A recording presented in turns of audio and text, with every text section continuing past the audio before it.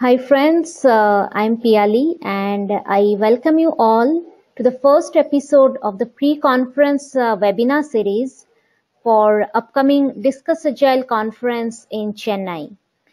Today's speaker is Sridharan Vembu, and today he will be talking about the Agile variant that works in a startup. So Sridhar, over to you. Let us know more about your topic. Sure. Thanks, Piali, and good evening, everyone who has tuned in. So let me begin with a disclaimer. So the topic says I'm going to talk about Agile Variant that works in a startup, purely based on my own personal experience. And this pre-conference event, it's not going to be a dry run for the actual conference talk. So this is more about preparing yourself in terms of once you are attending the conference, what is that you will be hearing from it. This is more of introduction or sort of precursor to the session. Otherwise, it will be a repetition that I'll be talking the same thing in the conference, and you might choose to skip that also. So it is intentional. So don't blame me if you don't hear 10 or 15 things that you should consider while you want to implement Agile methodology, at what variant that would work if you are working in a startup environment. Okay, so with that, I'm going to begin with a very quick introduction about myself, so you can relate to why I chose this topic and then how am I qualified to talk about this topic. So I'm in this industry for close to 19 years now, been in different type of organizations, services industry, product industry, being part of very big enterprise, MNC kind of organizations, mid-size organizations. And right now I am heading the engineering function in a fintech startup based out of Chennai. Play different roles, being a domain specialist, being a technologist at different capacities within technology layer. I've been a delivery guy for longer period in these 19 years. I've done client partner type of a role, the farming aspect of any account relationship. And right now, as head of engineering, I am one of the C-level guys in my current startup. And another tidbit is I have never been an Agile coach. Outside of the program or the delivery engagement that I had managed, and I don't know if I ever will play an Agile coach role in the near future also, right? So with that, let me begin. More these days, I'm hearing the topics around scaling Agile, enterprise Agile transformations. There are newer frameworks that are coming up, or there are frameworks with multiple variants targeting different segments, primarily focused on these large-scale enterprises and so on. There are certifications around that as well. At the same time, to the best of my knowledge, I haven't come across too many articles or too many people discussing about the startup ecosystem when it comes to Agile implementation. Probably because, and this is my view, and you may differ from the view that I have, startups are generally believed to be a bit more dynamic and bit more chaotic at certain level to follow any process, let alone Agile, right? I mean, is there going to be any process-driven approach in a startup? Let's say it's a product startup, and there are too many challenges, too many surprises when you start beginning your work on a given day, because you need to respond to the market, you need to respond to your customer or consumer needs. Depends on which domain your product startup is, or even a services startup is. And to the best of my knowledge, again, I haven't come across too many services startups. There are I mean, if I have to split the percentage of startups, especially in India, there are more on the product side. So I'm going to focus the rest of the session more on the product ecosystem, so that you can contextualize it if you are being part of one of those product startups. And the second aspect that I think why Agile or any other methodology not too many people are trying out, startups usually rely on heroes, be it a functional expertise or technical expertise, or somebody who is extremely strong in a business or a business domain, basically. And Agile doesn't work too well when the ecosystem, like be it the whole product ecosystem or the engineering or the IT software aspect of it, is built around heroes.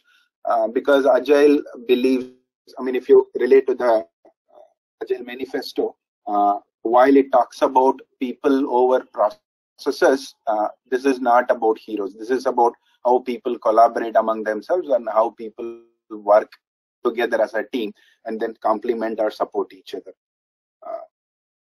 So with those two primary aspects, that I think why people don't talk too much about making Agile work in a startup environment, because I mean, this is more like, okay, whatever works on that given day, on that given month, and whatever gives me more revenue and whatever makes me run in the forward direction, I am fine with that. I don't need to worry about, do I need to follow a specific development methodology or a product roadmap or a methodology there, or I'll just go with the flow just to make it work.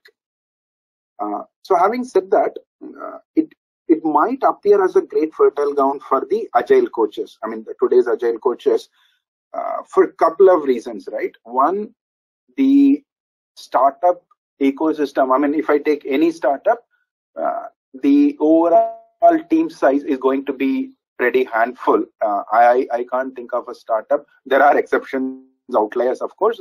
I'm not going to name them, but typically when you think of or talk about a startup, it is in the range of 100, 150, max 200 people. So it is easy to bring in any change and then try to influence this limited set of people compared to trying to do an enterprise-wise Agile transformation, or having to go through the hierarchical structure and then multiple layers within the organization, multiple functions within the organization. And the second advantage Agile coaches might have is direct access to the C-level, or you are going to talk to the founders almost every day. So if you want to push any changes top down, it is going to be far more easier for you if you think of it from that aspect of, while Agile coaches might like to work in a startup kind of an environment. But at the same time, based on my experience, like my direct experience, as well as from the people that I have seen in my network, it's going to be equally difficult and challenging for you to bring in any change. There are like a number of reasons that are there. Like I said in the beginning, I'm not going to dwell too much into the specific variant, or okay, these are all the 5, 10, 15, 20 things that I have tried, and then I have made that work. And then that is something you can have as a takeaway to try in your environment. That is something I'm definitely going to talk about during the conference, but this is more like a precursor, like I said in the beginning. So there are a number of questions that came to my mind when I decided to join a product and a fintech startup after spending so many years working when like an enterprise, mid-level, sort of well-established organizations, and these sort of drove me into making the right calls. What Agile variant that will work in an enterprise, in a startup ecosystem or a startup culture. So I'm going to just spend a few minutes on each of those questions that I have asked myself, and then which I have listed for this session. And you can stop me at any point if you have your own point of view on any of these questions, or if you want me to elaborate or explain a little more about why I consider this question relevant, that particular question relevant in this context. Okay.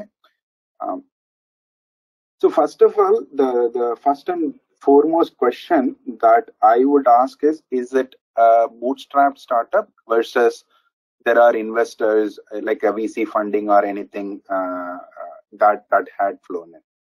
If it is being invested, for example, what stage of the fundraising the startup or the company is in? And I'm sure if you have worked in a startup environment, you would be familiar with the seed, Series A, Series B kind of funding, the various levels of funding based on your vision roadmap and then which stage of the particular product development you are in. And how involved are the investors? That is again a very key question that you need to ask in terms of how much of a free hand the founders, and by extension, if you are a C-level guy or if you are even a decision maker, one of those decision maker, how much of a free hand that you are going to have in making certain decisions. Some of those decisions could be like completely radical and then change the course that you have set in for yourself in a product like a startup environment. So you need to understand the involvement of the investors as well as the clarity and then the free hand that the founders and then by extension the C-level guys are having if it is going to be an invested startup. So that is the first set of questions that I would want you to think about or ponder about. The second set is more around how old or rather how mature is the particular startup organization is. For example, is it too early to bring in any change, or is it too early to talk about change? I mean, something is not working, something is working, or I need to bring in certain aspects that I need to change. So it depends on which stage of the maturity level this particular startup is in. There could be an existent crisis. I mean, there was like a great vision, and then there was a okay, this is the brighter idea that I'm going to change the market. So you might have started with that mindset, but probably 2 months, 6 months down the line, you find yourself in an existent crisis. Then you don't have time to think about any change, right? Because you need to survive probably in the next few months for you to even think about bringing in any change, let alone doing an agile transformation or anything like that. You are cruising along too well, and so you don't need to bring in any change. This is like too good to be true, at least in my experience, because there are going to be obviously challenges, roadblocks. So you will always be in a situation where you would have some surprises. Like I said in the beginning, you will find newer challenges almost every day. So you need to be prepared for which one I need to quickly react versus which one, they would be there, but I don't need to bother too much about it. I'm aware of it, but I don't need to react quickly to that. But the most likely scenario, you are moving forward as an organization, as a team. There are certain things that are broken. So you need to bring in certain changes, hoping that these things will get addressed, will get fixed, so that you can, let's say, move much faster, or you can go in the right direction, so on and so forth. And the parent question to all these is, like I said, how mature your organization is, so that you can evaluate what is the change that I need to do. Is it the right time to bring in the change, and so on and so forth. And the domain of this particular start is also very important. Are you in a retail domain? Are you in a fintech domain? Are you dealing only with big data, or are you more focused on the IoT space? So your challenges, your market condition, your competition, your consumer needs, everything will be different, depends on which domain you are going to be in. So accordingly, the agile methodology or the agile variant that you need to adopt also might vary. So domain is one of the most important aspects that you need to consider. The other one, you might think why it is even relevant, but I found it relevant, so I put it there. So you can question or you can share your point of view. Is it a sole founder run organization startup, or there are more than one founders? This is like an altogether different topic. Why it is always recommended to have more than one founder and not join a startup where there is only one founder, for a number of reasons. I'm not going to go into that.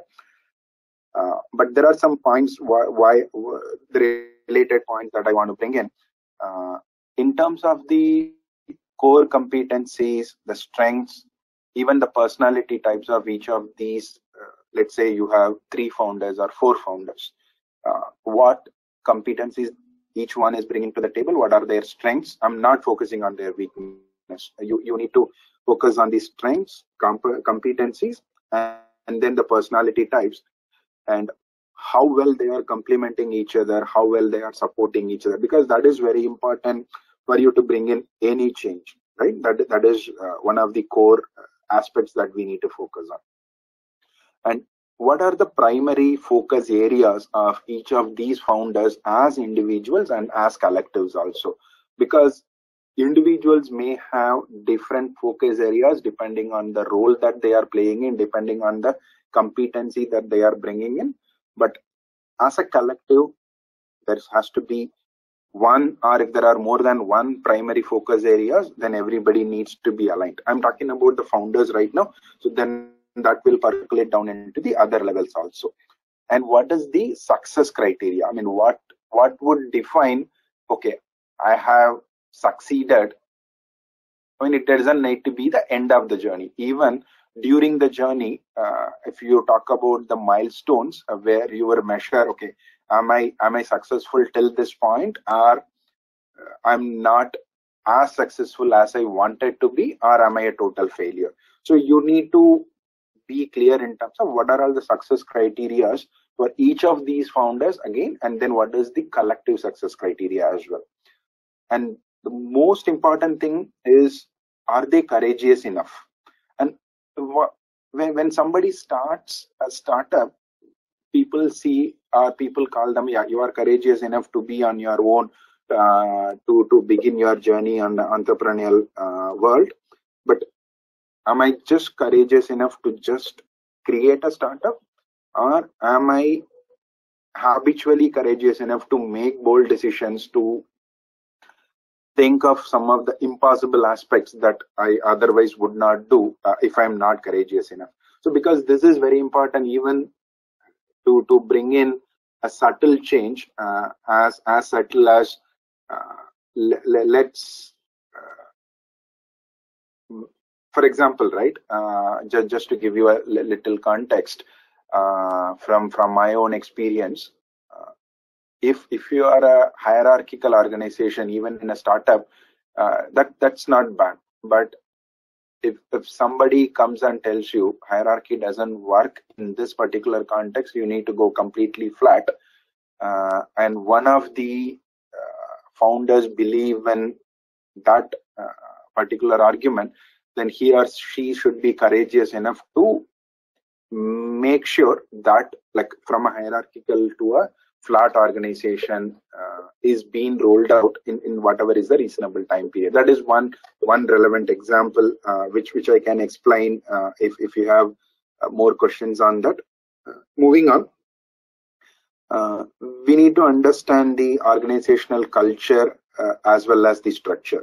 Like I said, is it hierarchical, or is it like a flat structure that the product startup is built? The degree of feedback, is it like 90 degrees, is it 180, 360, or any other angle? How open and how frequent the feedbacks are happening, how willingly people are sharing their feedback, both, like I said, right, if it is going to be a 360 or a 540 kind of a feedback cycle, then you should be ready to accept feedback even hard feedbacks from your customers, from your investors, consumers, and all stakeholders that you are dealing with. And the other aspect, how happy and engaged are your employees? Because this is more important, not just in a startup environment, in any organization, even more specific in a startup culture, because if you are having too much of a churn rate, you would be fixing a problem which no longer should exist, rather than focusing on, am I building the right product, am I tapping into the right market segment, am I addressing the right consumer needs, so on and so forth. So keeping employees happy and engaged and minimizing or making the churn rate to near zero is very crucial. And then that depends a lot on the organizational structure and the cultural aspects. Moving on, let me just check if there are any questions. And Piali, please stop me if there are any questions from people, or if anybody wants me to re-explain any of those points that I already discussed. Okay, Sridhar. I'm checking on the question part. Good, thanks. And moving on, we need to understand there are various functions in the organization, right? For example, you will have your business division, you will have your sales division, product, IT. If you are into a fintech startup like mine, then we will have assisted support channel also. So you will have different functions in an organization. Everything is important, but we need to understand which one, or if it is more than one, which of the functional areas are too critical for the success of the organization. I mean, everything is important if you look at it from a perspective of supporting each other and then moving forward. But without one specific function firing all guns, no matter how efficient the other functions are, you are certain of failing. So you need to identify which one or two are those critical functions, and then you need to make sure everything is wired around these one or two functions, so that you are going in the right direction. Because that is very, very crucial, very important when you talk about bringing in change, bringing in agile, bringing in process methodology, anything related to that. And competency again of each of these teams, right from who is heading this team to the last member in the team. That is again very important, because you cannot always push changes top down, no matter how small or big the size of the organization is. It has to work both ways. So it is very important that you need to have the right competency levels at all stages, like right from the head till the last member in the team. And the other aspect in my mind is the market competition. Are you going into the market with a completely disruptive or a radical idea, or you see like a pie of the large customer base out there, and then you are aiming for a particular section of this customer base? So there are obviously more competitors. So the focus would be, how am I going to differentiate myself? How am I going to do better in terms of customer service, in terms of the product features, response time, so on and so forth. So you need to analyze, is it going to be the pioneer, or am I one among many, but still I have my own USP? That again plays a very crucial role in deciding the transformation or the agile journey. And then the next related aspect is, how are my customers or the consumers seeing me? For example, if I am into a B2B kind of a business, am I getting the right seat in the table when there are other partners? Customer or consumer view of your organization or the startup why this is important, like I begin, you need to have the right seat at a table when you are customers. I mean, when I talk about customers, this is more relevant in a B2B kind of a context, where obviously your customer would want to look at the options that he or she has, and if your competitor is there in any of those strategic meetings or discussions, you make sure that you have a seat in the same meeting, in the same room. Otherwise, that itself tells you that you are not that relevant compared to your competitor from the eyes of your consumer or the customer. And how strong your founders network is, and that is again very crucial. And are you guys knocking too many doors in the want of growing your business or marketing your product or trying to get the traction? How aggressive your sales team is and how aggressive, successful they are in terms of converting. I mean, knocking too many doors is not a bad thing, but how many of those doors are open, and then how deep you can go into the house. So that is also a very crucial aspect. Being a startup, I won't be surprised if your customers, especially the big customers, are they bullying you? Are they trying to take advantage of you? Because you need business with them, so you are in a place where they can demand, and then they can sort of dictate at some times. But are you yielding to those pressures, or are you strong enough in terms of, I'm confident in my idea, so I don't need to listen to you or say yes to you all the time just because you are in a position where you can demand. So there are these subtle aspects of it that we need to be careful about. Just because I want to grow, just because I want to establish my product in the market, it would be a wrong strategy or sort of a suicidal mission.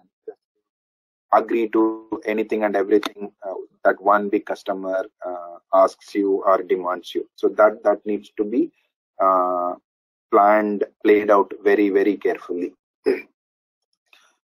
And other important or very crucial aspect is how concrete or fluid your product roadmap is. And are you in a position to quickly adapt to changing market needs? I mean, am I building something which is too rigid? Because that can happen, depends on the kind of team that you are recruiting and the kind of team that you are building. So you need to make sure your product roadmap is, if not too concrete, it shouldn't be too fluid also. And in terms of the system wiring, it needs to be nimble enough, and it needs to be flexible enough. I mean, not too flexible again, but it needs to be flexible enough in terms of adapting to the changing market needs. Another important aspect on this topic is, are you trying out too many things at the same time?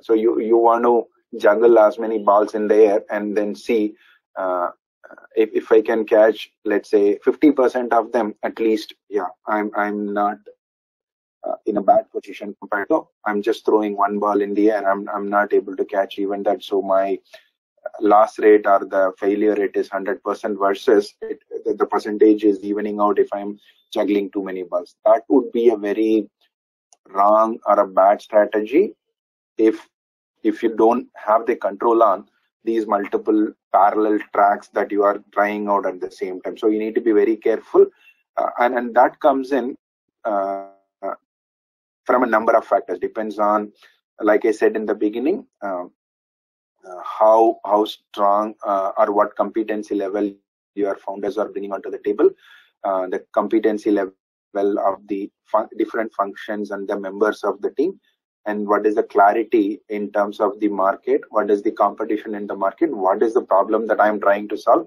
why am I solving this, am I the right one in solving it in the best way possible. So if you answer all of these questions and then you are confident about, yeah, you are on the right track, then it gives you the confidence. I don't need to try too many things to have an insurance in case of one fails, then the other is going to bail me out. So you need to be careful there. And the second aspect, like I said, how complex your system wiring is done. Am I building it too rigid to make even a simple change? And you are probably going to lose out if you are taking too much time to make a small change that your customer wants you to do. What is the primary focus of the product and then the IT system as well? Is it like faster releases so that I am able to deliver more things in a quicker pace, or I want to make sure even if I take some extra time, I'm delivering quality, so customer is always sure about whenever I deliver something, it is as per their expectation, and then they don't need to worry about the back and forth cycle of, okay, this is not working, that is not what I wanted. The feedback loop or the feedback cycle is more frequent if you are only focusing on how much I can, how fast I can run versus am I running in the right pace with the right quality and things like that. Other aspect, am I doing too many customizations?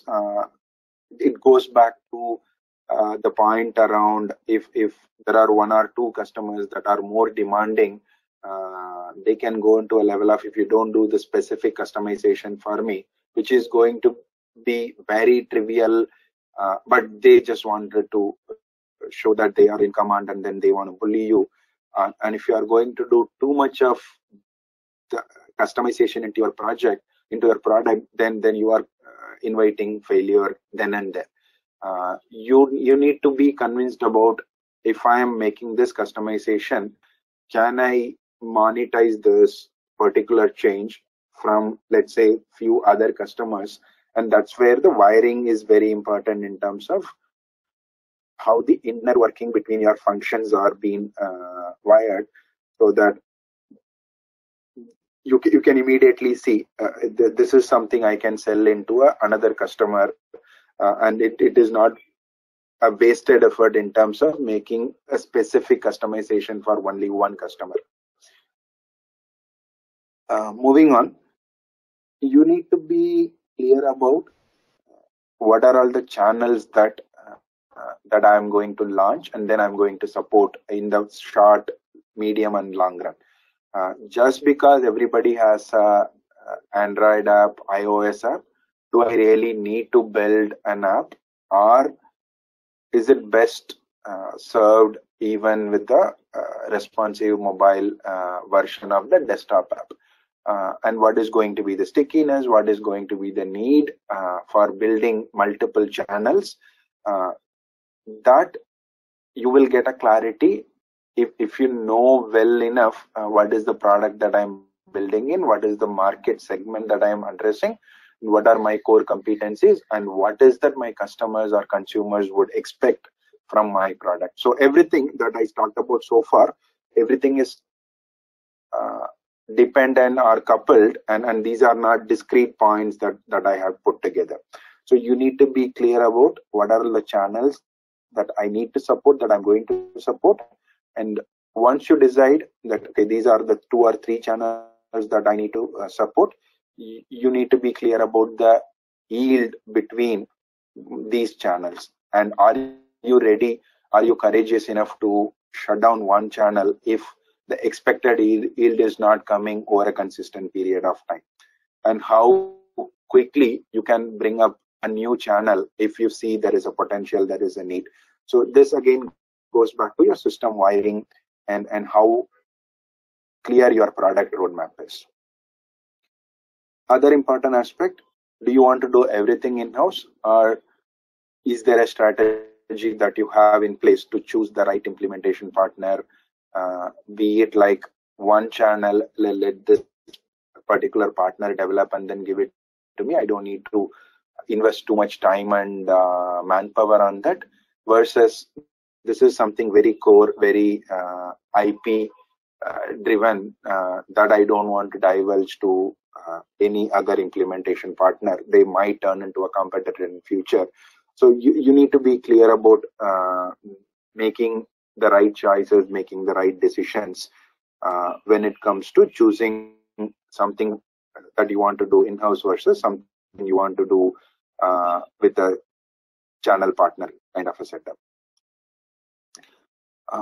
So that's pretty much that I wanted to talk about in this particular session. Like I said, in the actual talk that I'm going to connect all these questions to the aspect of what is the Agile variant that I came up with after trying to answer almost all of these questions myself and then talking to people in my organization, and then what aspect of those variants works well for me and what customization that I had to do, what course correction that I need to make. My view is you can pretty much extend most of them, if not all of them, and you can adapt in your specific context and organization, but keep it in mind. This is from a product startup ecosystem that I'm going to talk about. So I'll stop here, Piali, and I'll take questions. Yeah, we have a few questions here. The first one is, how you feel, is it easy to implement Agile in startup as compared to the traditional or service-based company, or you feel that Agile is a norm in startup? So definitely, Agile is definitely not a norm. You can still be successful even without Agile. And I don't want to compare in terms of the easiness of implementing Agile in a startup versus implementing it in a larger organization. Why I am saying that, it boils down to people, it boils down to the mindset.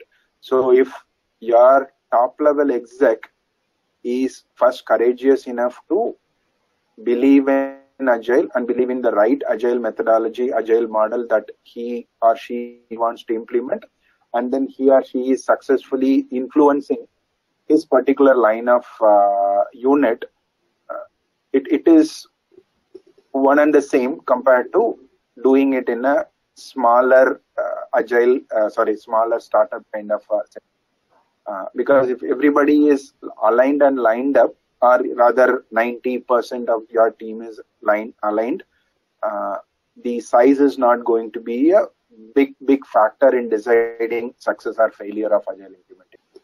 Okay, moving to the next question. Next, we have, what is the best suited Agile framework for startup? First of all, to be very frank, and I think Piali knows this better, I hate frameworks. There is altogether a different topic that I can talk about. What I usually call is do it yourself.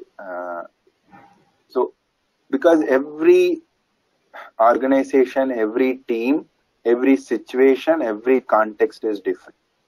And I have strongly, I strongly believe in that, because I myself don't repeat this. This is the methodology. This is, let's say, the framework for argument's sake, right? That worked in a previous project, so let me just go and implement it in my next project. I never do that because I know for sure that it's not going to work in a different context. Just to give you an example, in one of the large-scale global enterprise implementation, like a transformation, web transformation implementation that I had managed, we moved into a 3 weeks release cycle from a 2 weeks release cycle. Because when we were in a 2 weeks release cycle, some of the constraints that we saw, we tried to fix all of that in the 2 week cycle. But at one point, we realized it is not a problem with the specific aspects, be it a dev, be it a QA, be it a business analysis or DevOps or anything like that. It's just that 2 weeks is too short for me to fit my product backlog, broken down requirements into a meaningful cycle. So let me go into a 3-week cycle, and that worked fantastically well. And till the point I handed it over back to the parent organization, and till date they are following the 3-week cycle. So can I just go blindly and implement 2 weeks release cycle? Doesn't work. So let me go build a 3 weeks iteration in the next project. That is the first failure that you know that you are getting into. Sometimes 1 week release cycle will work fantastically well, depends on your context, depends on your project setup. So coming back to the original question, I don't believe in frameworks, and I would want to, and again, right, that the reason I just listed out all these questions is because I did that homework before and after I came in, and most of these, while they would look generic, you can take and apply to any organization. It starts with the specific context you are in. If I go into a different startup, I may or may not have all these questions. I may have a completely different set of questions. Then that determines which variant. That's why I was very careful in choosing that title. It is not a framework, it is a variant that you need to decide which will work in a startup. I hope, I answered.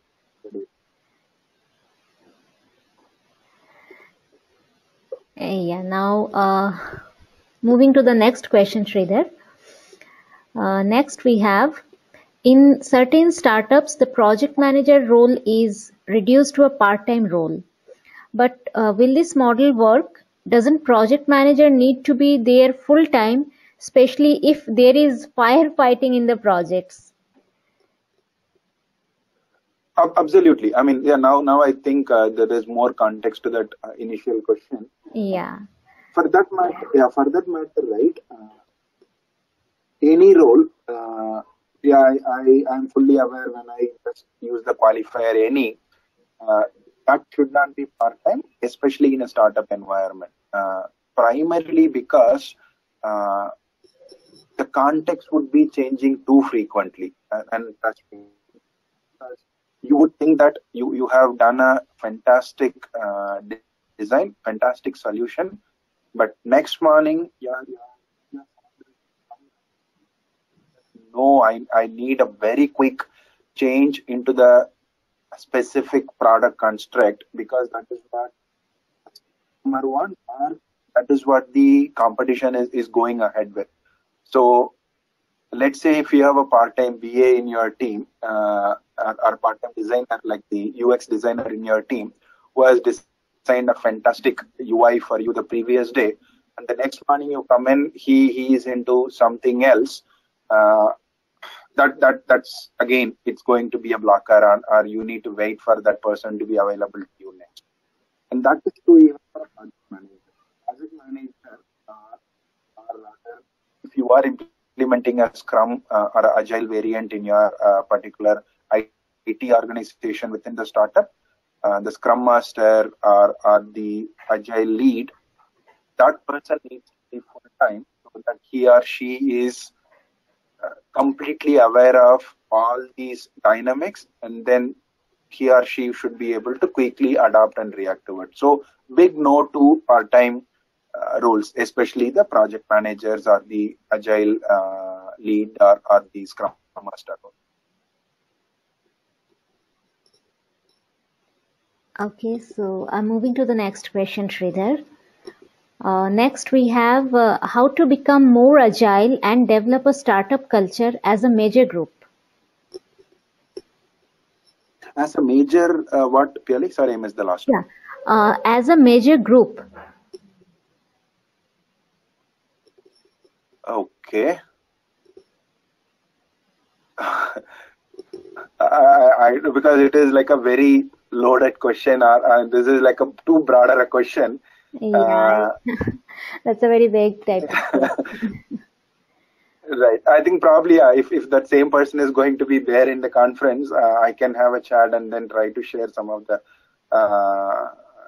tips that I feel would be relevant. Or it has to be more interactive so that I can understand if there is a specific aspect that this person wants to understand, how to build an agile culture or how to build a startup culture. Yeah, So we I'll have a probably second part of the question as well. Let me read out that part. And what sure. variants of agile development methods can be utilized in bigger group, not a smaller setup? Sure. So please wait for the conference. I don't want to preempt the points that I mean, it's not a big secret, but like I said in the beginning, this is definitely not a dry run. So I would want to address that during the talk itself. Yeah, or we can take it offline as well. If he is Sure, not be sure. able to join, we will take it offline. Okay, sure. Yeah. Definitely. I'll be happy to explain it. Yeah. Okay, so we have few more questions. Let me see, because we will not be able to answer all the questions in this defined time box. So 2 or 3 Yeah. more questions and then we will close the session. And you can send them over to me, Pyali. I can answer, send it Yes, back to you. yes, and that is for sure. We will take care of those questions offline. We can post on Cool. LinkedIn, we can post on Twitter, or they can connect to you directly as well. Yeah, by all means, yeah. Okay, so we have a longer question here. I mean, combination of 2, 3 questions at the same time. Here is Okay. what are high risks involved in implementing agile in a startup? How to mitigate them? And can we expect immediate results implementing agile? Yeah, I'll take the last question first. Answer is a big no. And the reason being, the size is not a major factor in deciding the success or failure, be it the agile implementation or be it any change that you want to bring in. I think the first part is how easy it is to implement agile. Yeah, the I would say relatively. first part was what are high risks involved in implementing agile in a startup? Okay, sure. Honestly, I don't see any major risks or high risks in implementing agile, as long as you don't make that itself is like a prescriptive or a rigid one. So you, for example, right, what I mean by that is people just think, and which is sadly true at large, if I do what people call as scrum meetings, if I do retrospectives, if I somehow fit my requirements into a 2 weeks, 3 weeks, 1 week iteration, and if I do a little bit of CI/CD, and I am agile. That is sadly what is being followed, if not majority, in many organizations and in many projects. In that situation, yes, it is risky because people will completely get a different perspective. They will say agile is a failure. On the other hand, if you figure out these are the things that I'm going to implement in this context, and for example, how am I going to run my stand-up on a daily basis, right? If your team is completely fresh, in the sense, okay, fresh out of college, and you don't have too many experts in your team, then you need to fine-tune your stand-up in a way that they find it useful, they find it effective, and then they find it engaging also. You cannot just go around and then do the usual beta of, okay, what you did yesterday, what you are planning to do today, because they wouldn't know what they are planning to do today. You need to tell them, please go do this because I need complete something else, and then there is a business revenue aspect, why I need it on a certain certain date and then on a certain priority, so on and so forth. So you still need to follow the hygienic aspects, as I call it, but what is called hygiene in one agile team would be completely different from what is called hygiene in a different agile team. So short answer, there are no high risks involved as long as you contextualize it, as long as you pay to the strengths of the team that you are implementing it. And again, there is a whole concept of a positive or appreciative inquiry.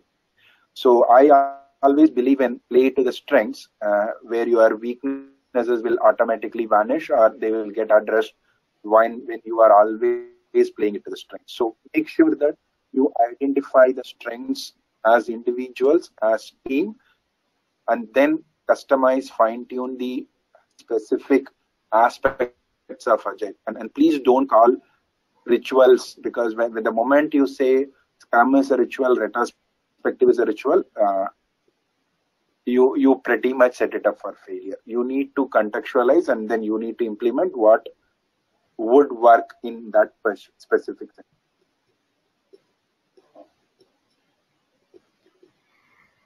Okay, so the last question, Sridhar, and then we will close the session. Okay.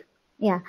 Here we have, in service-based startup, do we also train the customer side's resource if we are moving towards the agile way, or is it something customer will spend on their own training?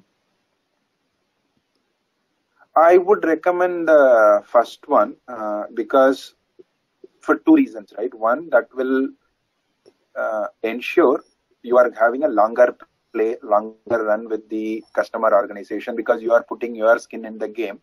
You are not just being a vendor to the customer. You wanted me to build a section of the whole product. I built it in my own way, in my own methodology, and then I don't care whether this gets implemented in the larger product ecosystem that you are having. Having said that, you don't want to do all that for free. First, you go the extra mile, you put the skin in the game by doing agile enablement or by training the people on your customer organization for a certain period. Then you go and have a meaningful conversation. Look, I cannot do this for free all the time. This is the investment that I had made. You can do it in the beginning, or you can do it once you have proven to a reasonable degree.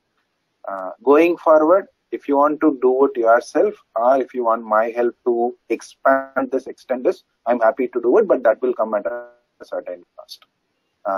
Like I said, you need to show and actually put your skin in the game, especially if you are a services startup. Yeah. Okay. So for now, we are closing the session, Sridhar. We have few more questions left, and we will take it offline. Who will be coming to the conference? That would be great. And for the people who are not attending the conference, we can post the questions and answers on LinkedIn. I think that would be a common platform and helpful for everybody. Definitely, Piani. Yeah. Okay, so we are closing now. Thanks, Sridhar. Thanks for sharing your thoughts. And I'm sure your talk at the conference would be a very interesting one. I'm waiting for that. And thank you, friends. Thank you, friends. Thanks all for joining.